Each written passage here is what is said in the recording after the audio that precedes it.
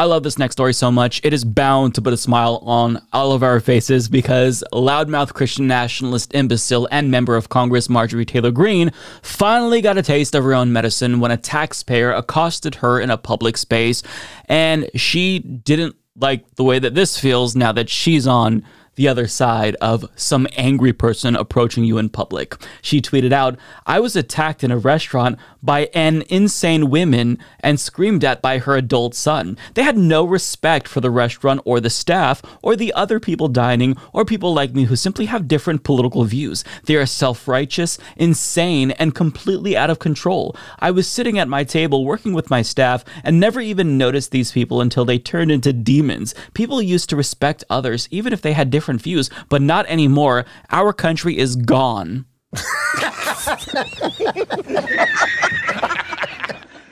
The irony here is overwhelming because all the things that she denounced here, well, she is guilty of that. Before she was a member of Congress, she did this same exact thing multiple times. And an individual who pointed this out made a very, very good point. David Hogg. So he writes via Twitter, "Hate when that happens. I was attacked and screamed at in 2018 by an insane woman named Marjorie Taylor Greene. She had no respect for the privacy of me as an 18-year-old school shooting survivor or my staff. She was self-righteous, insane, and completely out of control."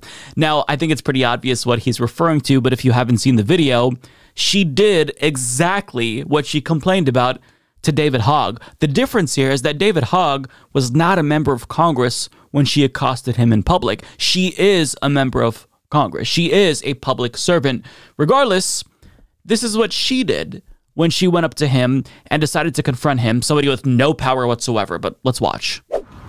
David, why are you supporting the red flag laws?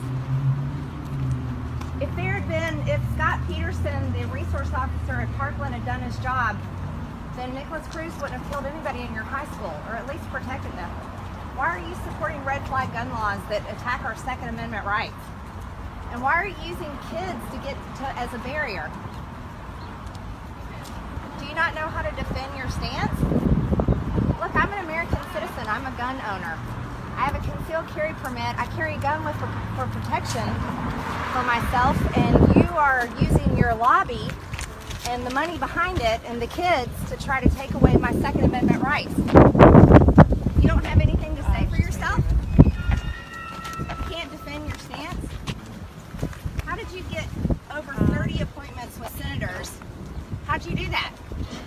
How did you get major press coverage on this issue? And how did you get kids? Why do you use kids? Why kids? You know, if school zones were protected with security guards with guns, there would be no mass shootings at schools. Do you know that? The best way to stop a bad guy with a gun is with a good guy with a gun. But yet you're attacking our Second Amendment. And you have nothing to say. No words. So I'm walking. He's got nothing to say. Sad. He has nothing to say because there really isn't anything to say, you guys. He has nothing to say because he's paid to do this. He has the walkaway march. He's got the women's march, and they're funding all of this. Everytown Gun USA, they're funding all this stuff. Okay, that was David Hogg right there. David, we saw him inside the Senate building. He had 30 appointments where he went around and got to talk to senators. I got to talk to none. He had media coverage all over the place. I had zero. Guess what? I'm a gun owner. I'm an American citizen, and I have nothing, but this guy with his George Soros funding and his major liberal funding has got everything. I want you to think about that. That's where we are. And he's a coward. He can't say one word because he can't defend his stance. So now she's the one who can't defend her stance against this mother and son. And again, I want to emphasize here that these are two very different things, right? David Hogg is a private citizen. Marjorie Taylor Greene is a member of Congress. Members of Congress serve at the pleasure of the American people, right? We are the ones who pay for their checks. So I think that we have a right, if we want to, confront them in public. It doesn't matter if you disagree with them. I would hold consistent on this particular stance. If a Republican were to do it, I wouldn't like that and I would disagree with them. But they indeed have the right as American citizens to confront members of Congress. And especially if members of Congress are using their power for wicked things that hurt the American people, I think that we actually have an obligation to confront them and disrupt their meals, disrupt their everyday lives, even if they're off the clock. Because if you have a position of power and you're using it to harm people, then I think that you just being out in public with your family or being off the clock isn't an excuse to avoid criticism or confrontation by somebody that your policies are harming. Now, what's interesting is that she also did the same thing to AOC before she was a member of Congress. So back in 2019, she, like the lunatic that she is, live streamed herself harassing AOC's office, being a creep outside of it with some dudes. She also went to Ilhan Omar's office and Rashida Tlaib's office. And what she did here, I think you could describe as insane and out of control. Let's watch. This is like so elementary. This looks like a progressive feminist, maybe Planned Parenthood or NARAL came and visited AOC and all wrote her notes. We're going to ask her if Common Core math helped get her through college. And Trump. Add socialism sucks. No. Add this to it. Trump, baby. That's good. Trump is your president. I like that. Smiley face. Smile. Trump is your president. Yeah, message to them right there. A traitor. They locked the door. Wait, what?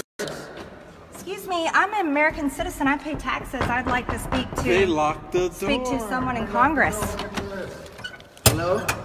They Hang on. Oh my gosh. Hello, Ocasio. Staff members for Ocasio, we'd like to. We are your employers. We are here to. There's lights on in there. Inspect the office. Could we please come in? I thought locks were immoral. I thought locks were for bigots. Yeah. Wait. Walls were immoral. This is immoral. This is immoral. I'm so offended. I'm offended. Alexandria Ocasio-Cortez, I'm an American citizen. I pay your salary through the taxes that you collect from me through the IRS because I'm a tax-paying citizen of the United States. I'm a woman, I'm a female business owner, and I'm proud to be an American woman. And I do not support your socialist policies, and I do not support your murderous abortion policies. As a mother of 3 children, I'm appalled at New York's law for abortion, and it needs to end, and it needs to stop now. You're bringing God's judgment on our country, and I'm against it, as well as my friends. So you need to stop being a baby and stop locking your door and come out and face the American citizens that you serve. If you want to be a big girl, you need to get rid of your diaper and come out and be able to talk to the American citizens instead of us having to use a flap, a little flap. It's kind of like her. She's kind Sad. of flappy. She's like, she keeps flapping her gums. Oh, flappy. Okay, well, this is like child games. This is. Bye bye, Ocasio-Cortez. Bye baby. Bye baby. Bye little baby girl.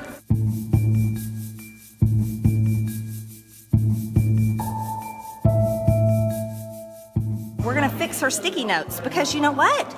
They have it wrong. You know, the kids in daycare at AOC's office, they have it wrong. So they put the sticky notes on the welcome sign. So we gotta make sure it's right. No, we're not gonna mess them up. Those are her notes.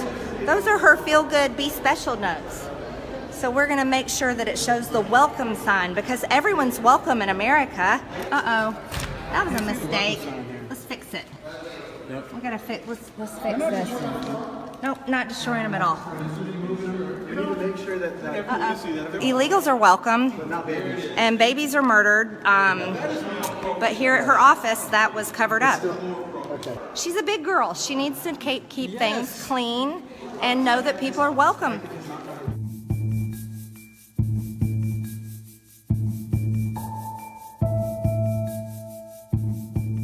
I need to see Ilhan Omar and Rashida Tlaib. Hey, look, as a woman, I do not want to have to wear a burqa one day. I need to go talk to these women. Yes, Rashida Tlaib and Ilhan Omar. It's ironic to me that the Christian nationalist of all people is worried about others imposing their religious views on her. I mean, the whole crux of Christian nationalism is that we are a nation where government is subordinate to God, i.e., since I am a representative of God, I get to impose my will on you because I have divine authority. She's the one who's worried about Ilhan Omar imposing her religious views on other people. I mean, this woman is insane and completely out of control. And I love how she demanded a meeting with AOC because she's a taxpayer. But when this mother and son come up to confront her in a restaurant, well, apparently all that goes out the window. She doesn't like it when it happens to her. But you are a member of Congress. So how dare you do all of this and then turn around and say, actually, I don't think that members of Congress should be subjected to the scrutiny and confrontation that I once subjected them to. Get the fuck out of here, Marjorie Taylor Greene. You just don't like getting a taste of your own medicine. But it's going to happen, and I hope it keeps happening to you, because somebody as disgustingly egregious and bigoted and nationalistic and fascistic as you, I don't think that you deserve peace so long as you're using your position of power to harm other people. So I hope that every time you go to a restaurant, people who see you confront you. You're a member of Congress. I'm not saying that they should hurt you. Obviously, I don't condone violence, but I am saying that they have the right to approach you and say, I don't approve of the ways in which you are governing. I don't approve of the way that you're using your power to hurt people. I think that is well within their rights, and I think that people should do that. So, you know, she doesn't want to get a taste of her own medicine. That's really what it comes down to. But either way, it's going to happen because you're a member of Congress, and we're in really volatile times now where we're hyperpolarized thanks to individuals like you who refuse to let people live as they want to live. You want to impose your fascistic views on everyone else. And so long as you try to use your power for authoritarian means and restrict the rights, civil liberties, civil rights of other Americans, they're going to want to confront you because that's something that I think that most Americans don't want to put up with. So, sorry, if you don't like it, tough shit. You could resign from Congress. There's one solution. Up yours, up yours, up yours. Sons of bitches, bitches, bitches. Woke moralists, woke moralists, woke moralists. I dreamed I saw my maternal grandmother. She was stroking herself absent-mindedly. I let her have her way. Her genital region was exposed. I let her have her way.